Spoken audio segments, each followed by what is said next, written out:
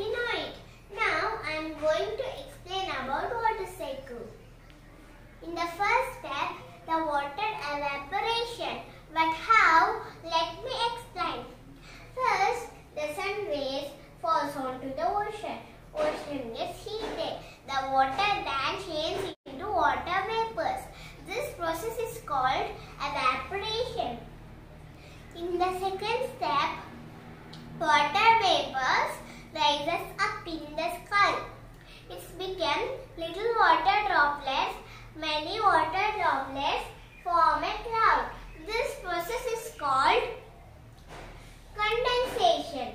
In the third step, when more water droplets inside a cloud, the cloud becomes heavy and changes into black cloud. The cloud cannot hold the water. The water falls on the earth in rain. This process is called precipitation. In the fourth step, water flows back into lakes, rivers and oceans. This process is called collection.